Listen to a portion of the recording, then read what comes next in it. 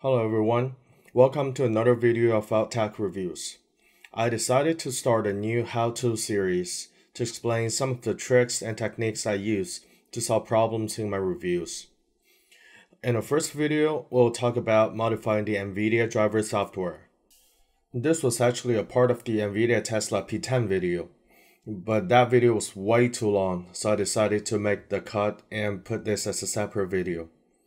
Okay, first of all, why would you need to modify the Nvidia driver? There are mainly three reasons. One, you find Nvidia driver software will not install on your laptop after you upgrade your video card, which is related to a VBIOS issue. Two, you want to use your mining card like GP104 or maybe GP102 for gaming, but these cards has no video output and will not work with a regular Nvidia driver. And lastly, which is a very uncommon solution, to install driver on a video card Nvidia never released. But whatever your case may be, if you search for this, then you probably desperately need to find a solution to have your Nvidia driver installed. So here we go. First, let's download the latest driver software from Nvidia's website, which in today's case, we'll download the driver software for Tesla P40. Although technically all GeForce or Quadro drivers would support all modern GPUs accordingly, but I still recommend choosing the specific GPU you have, or at least the closest one. Like in this case, although the Tesla P10 was never released and not in the list, but since it has a GP102 GPU, which is the same as the Tesla P40, so we will choose Tesla P40 here and hit download. Now we have the driver downloaded. Let's double click the driver and it will extract all its files to your local hard drive. And the installation will start automatically.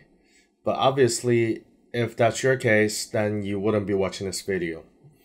In this case here, our Nvidia installer says there's no compatible device and the installation will be cancelled.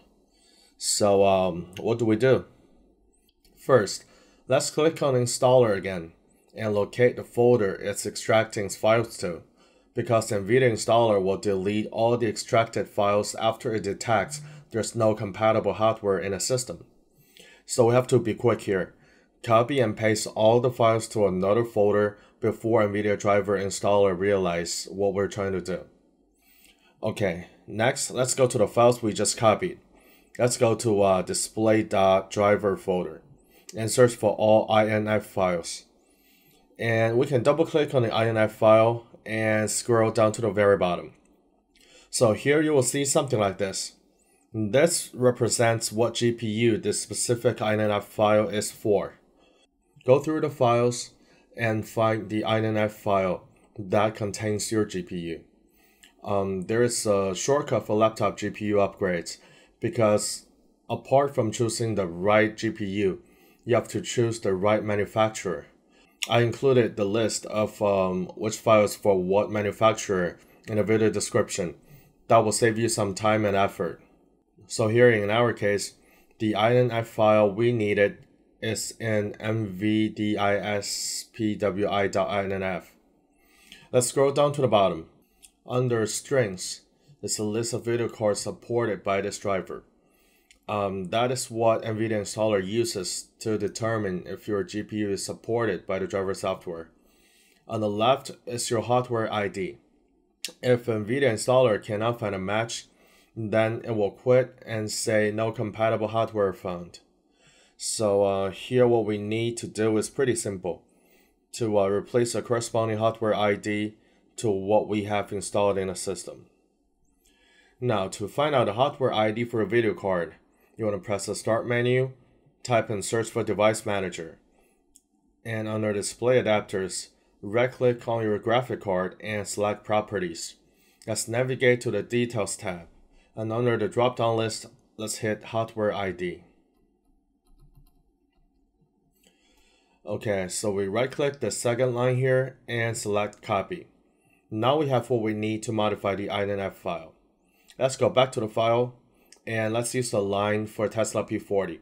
You can use any line of your choice, but usually it will be just easier to use the line according to your specific GPU. But this is just for convenience. what line you choose will have no effect on the success of the modification. You can even add a line if you want. Again, here we're using a line for the Tesla P40. So here is how Nvidia described their GPU to the operating system. It consists of 3 parts. The first part refers to the GPU, and the second part refers to the GPU variant, and the last part refers to the specific OEM vendor of the card. Here we can see they're all 10DE, which refers to Nvidia themselves. It is because all Nvidia Quadro and Tesla cards are made by Nvidia themselves these days. You'll see something different here if you're using maybe an Asus or EVGA card. Now what we need to do is to replace these numbers with what we just copied from the device manager. In this case, it will be 1B391217. And for the name on the right, you can change it to anything you like. And it will show up in device manager or system property as whatever you name it. In this case, let's name it for RTX 3090, just for fun. But if you're watching this, I think you should know that this does not actually make the card a RTX 3090 by 2. And it does not change the performance of this card. And that's exactly the trick many shady sellers on Wish.com are using to sell you maybe a RTX 2080 for $200. After we're done with this part, there's some more steps you need to follow. Let's press Ctrl F and search for the string of the Tesla P40. And then we need to replace every line with what we just copied from Device Manager. And let's press Save and then close the INF file. So up to this point, we're done with the driver modification. But hang on there, your driver is not ready to be installed yet.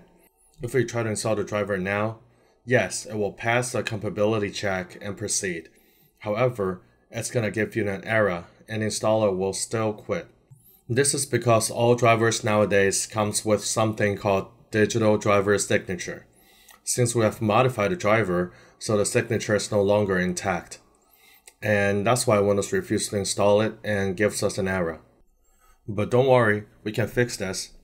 What we need to do is to click on the Start menu and type in search for PowerShell. Right click it and run as administrator.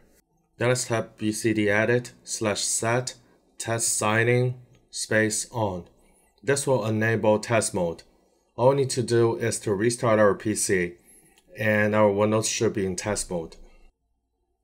Now we have restarted and on the lower right corner you can see it says test mode. And now let's try to install the driver again. Okay, this time the driver installed without any problem. But don't forget to turn the test mode off after we install the driver. To do so, again, we type in search for PowerShell, but this time we're going to do bcdedit/set testsigning off. And then let's restart the computer and check if the driver is installed properly. So let's check under Device Manager. And now we can see that the video card is ready to go. And it did show up as the RTX 3090 by 2. But of course, this is just a joke.